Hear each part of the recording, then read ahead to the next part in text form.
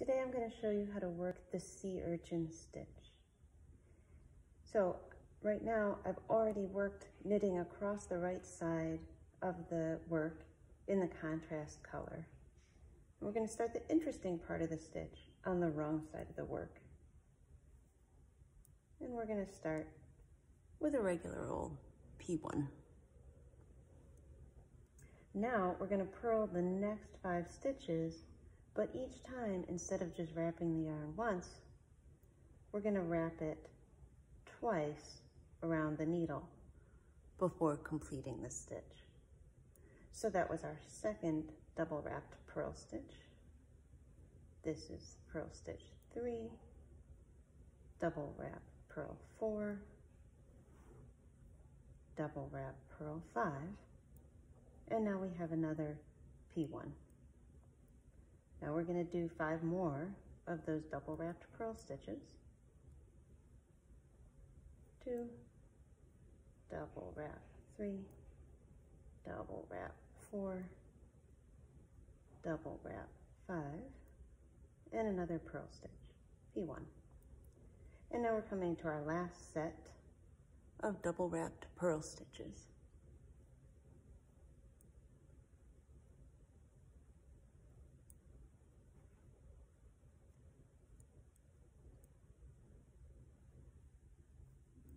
And P1. Here you can see all of these double wrapped stitches with the individual stitches between those clumps. Now that we're on the right side of the work, we're going to start with a regular knit stitch. And now we're at that set of double wrapped stitches. We're going to transfer them purlwise, slipping each one to the right hand needle, allowing the extra wraps to fall.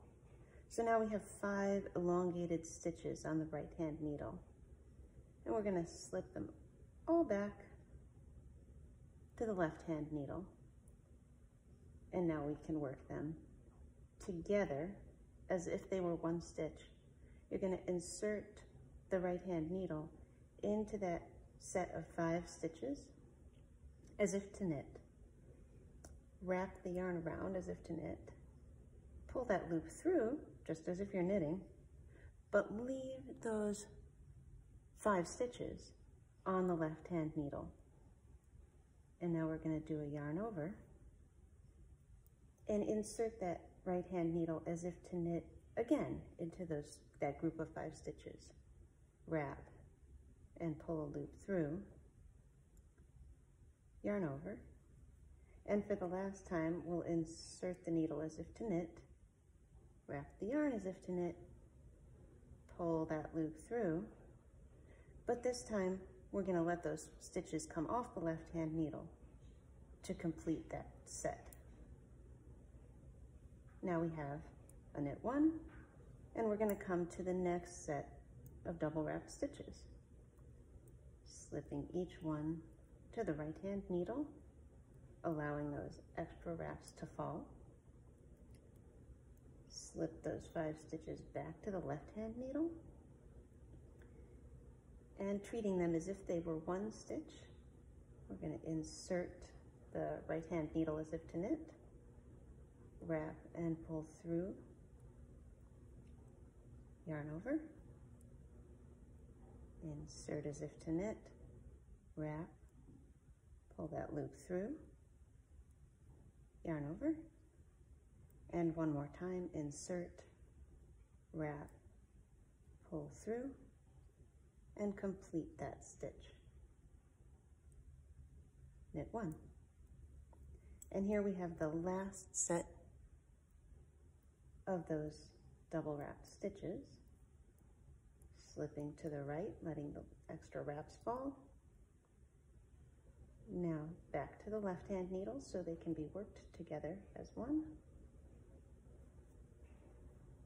Insert, wrap, pull through, yarn over, insert, wrap, pull through, yarn over, insert, wrap, pull through, complete the stitch. And we just have this one stitch left. We'll knit that stitch. So now you can start to see the sea urchin stitches forming. We have the stitches kind of angling, and you can see the little holes in the middle of each one too. And then the individual stitches between. Now, for our next set of sea urchin stitches, we're going to be working on the back of the fabric, the wrong side again. And these sea urchin stitches are going to be offset from the first set. So this individual stitch from the prior row is going to be the central stitch of the sea urchin group this time. We're going to start by purling a few stitches here. 1, 2, 3, 4. And now we're going to begin the double wrapping of the purl stitches. Double wrap 1, double wrap 2, and our third double wrap stitch is that one that was by itself before. 3, 4, 5, and the stitch that was the central stitch of the sea urchin last time is going to be the P1 by itself this time. Now we'll double wrap again, another set of 5 double wrap stitches. This is the second one. Here's the third one, the fourth, the fifth, and we're going to purl to the end of the row.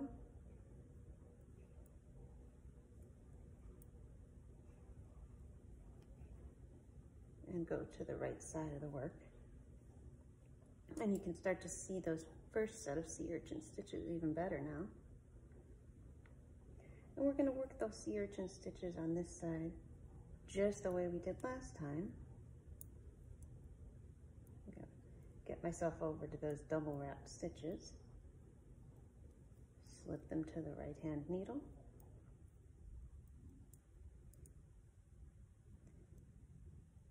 And back to the left hand needle.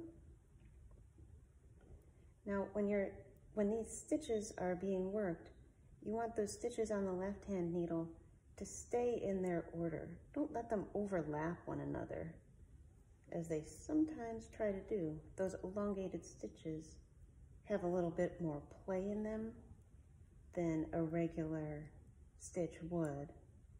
So you have to maintain a little bit of control over them to get them to stay in order.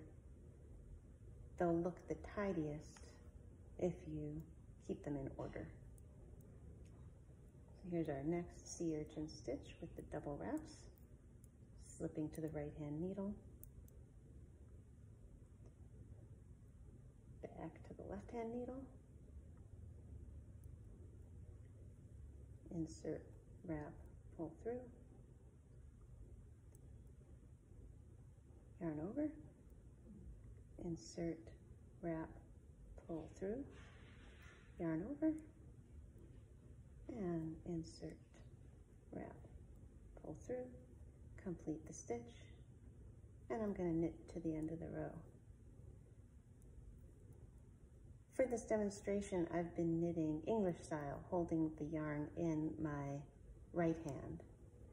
If you normally knit continental style, you definitely should do that here. However you normally knit is how you should do it. This is the last set of sea urchin stitches I'm doing, and the completion of the set is to just, using the contrast color, purl all the way across the row. Once we get to the end of this row, that will be the end of the contrast color for the moment.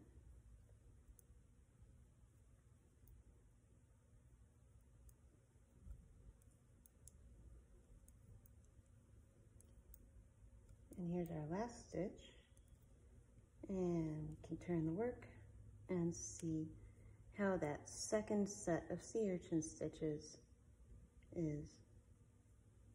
So here we have the 2 from the first row, and that 1 from the second row is right in between.